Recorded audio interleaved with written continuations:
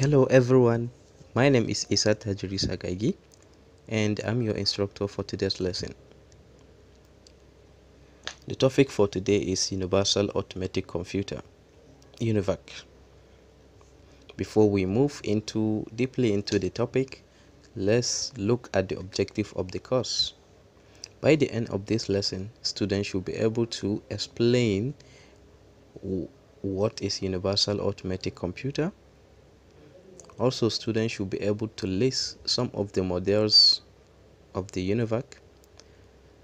Also, students should be able to list some of the features of the UNIVAC. And lastly, students should be able to answer some questions.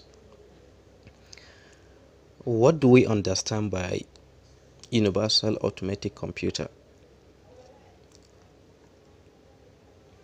We have various generations of computer. We have the first generation, the second generation, the third generation, the fourth generation, and the fifth generation of computer.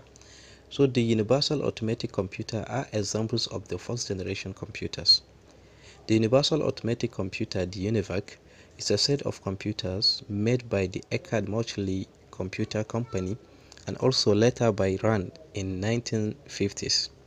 The UNIVAC was preceded by the Electronic Numerical Integrator and Computer, that is the ENIAC, and a binary automatic computer, which are made in 1940s.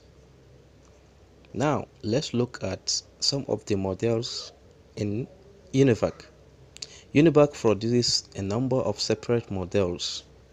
The early models was the 1100 model, which was composed by vacuum tubes computers. So now let's look at the models one after the other. The first is the UNIVAC, that is Universal Automatic Computer 1. This UNIVAC 1 is the second commercial computer in the United States.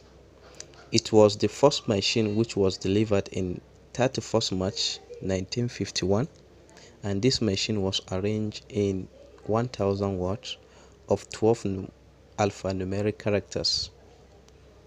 And as I said earlier, this UNIVAC 1 was composed by a vacuum tubes.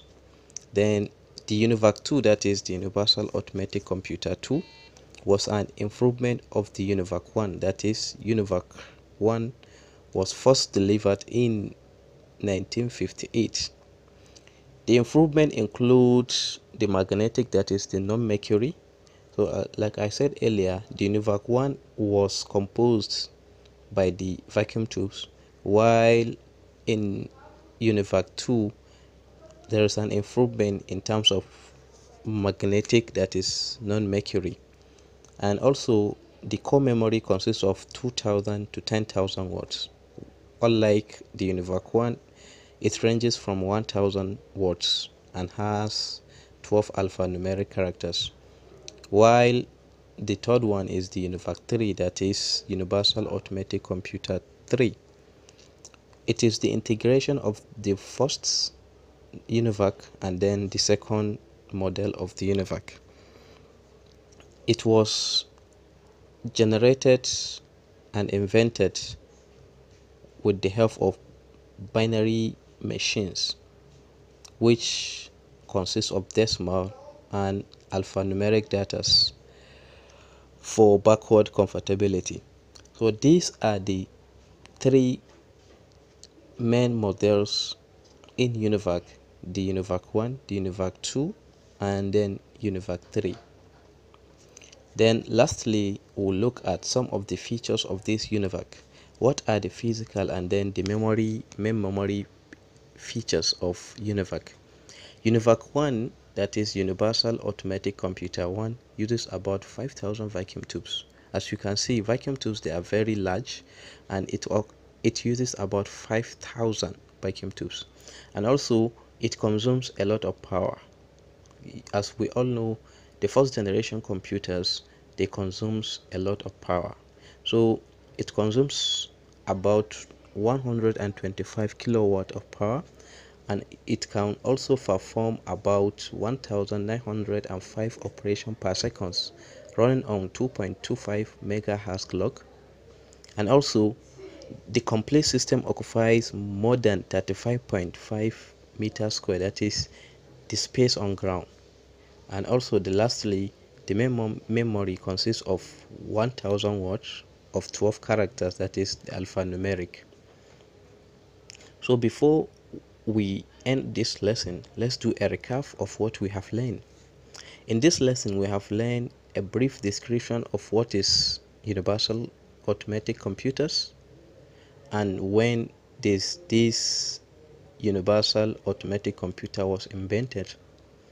And also we have also looked at different UNIVAC models, where I said we have the UNIVAC 1, UNIVAC 2, and then UNIVAC 3.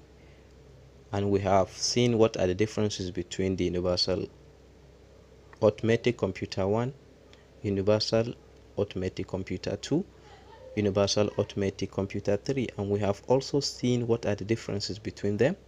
And lastly, we have also looked at some of the features of this UNIVAC. Here is some questions for students. 1. Students should describe what is universal arithmetic computer. 2. Students should be able to explain what are the models of UNIVAC. Number 3, what are the features of UNIVAC?